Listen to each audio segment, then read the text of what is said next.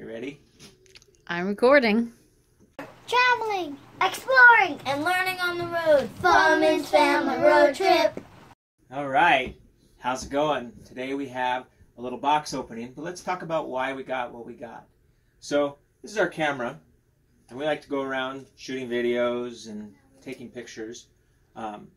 We were recently in Utah, and we were trying to take some pictures of some bison way off in the distance. Well, this 10 by 18 definitely isn't going to do the job. So then we took that off, and I put on it's a 75 to 300. Let's take a look. So it looks kind of big, right? You can go around and take pictures. Well, we still couldn't even get up on those buffalo as close as we wanted to. And we're sitting here with a cheap Canon camera with the kit lenses. We're looking kind of amateur. So Harmony was saying, well, we're going to Alaska and we want to be able to take some pictures of stuff that's really far off. And I was like, okay, let's take a look for some zoom lenses. Well, zoom lenses are expensive. Some of the ones I looked at were a couple $1,000s, and as much as we want to take a picture of something far away, that's just not in the budget. Until I found something on Amazon. I found this guy. This is the Bauer 650 to 1300 with a dupe doubler, so it could really technically be 1300 to 2600 lens. So we got this. So not only are we going to be able to see the stuff really far away, but we're not going to look amateur anymore. Let's take a look at what we got inside. This came from Amazon, and I believe it was $189. Oh. And this thing is long. And it's already open. Wow, it looks like the zipper's broke on this fancy bag. Well, we will have to contact Amazon on that. Let's take a look what we got inside. This thing is a frickin' monster.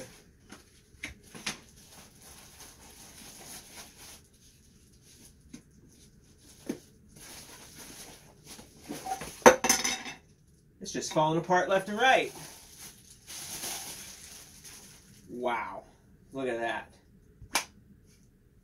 That thing is giant. One thing about this, though, it is not a standard Canon mount. So we did have to order an adapter also to go on our Canon. It's the ES mount, I think is what it's called. So this will actually mount on the lens, and then it will allow the lens to click into the camera. So this is, man, let's take a look, see how it looks. So I'll just take this little poser lens off.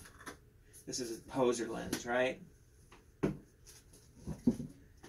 Now open up the mount.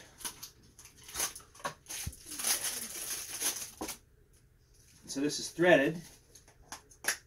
Threads right on into the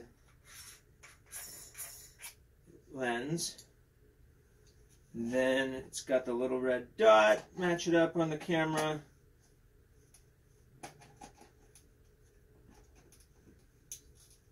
And now you don't look like an amateur anymore. You look like a pro. Holy cow, I think I can see through the walls. We will get some video and some actual first-hand use of this guy, and we will get back to you as far as a review. We just wanted to do the box opening so we could get this thing open and play with it some more. It's super heavy, like you can't even hold the camera.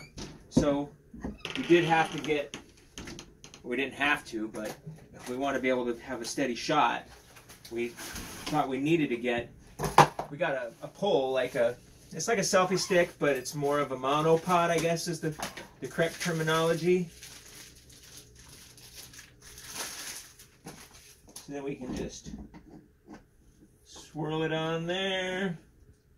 We can get rid of this Joby pod, because that won't do us anything as far as this. And then we just walk around and be like, oh, there's a grizzly! And there we got it. Feel like a hunter.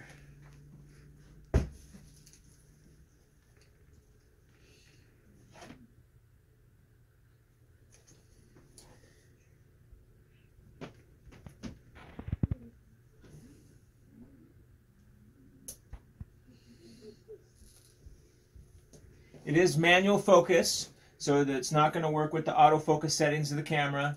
And it's only got the, I think, 8.0 aperture.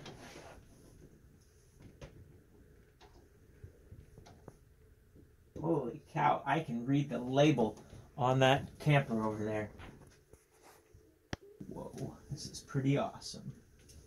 And then you just slide it back to get the more zoom.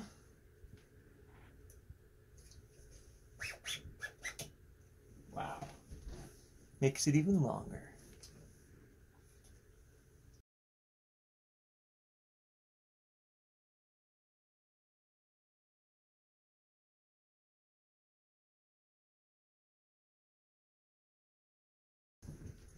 Huh. We will definitely be getting some pictures of some bears in Alaska with this sucker. And everybody's going to be looking at us because we don't look like amateurs anymore. Thanks for watching. Bye-bye.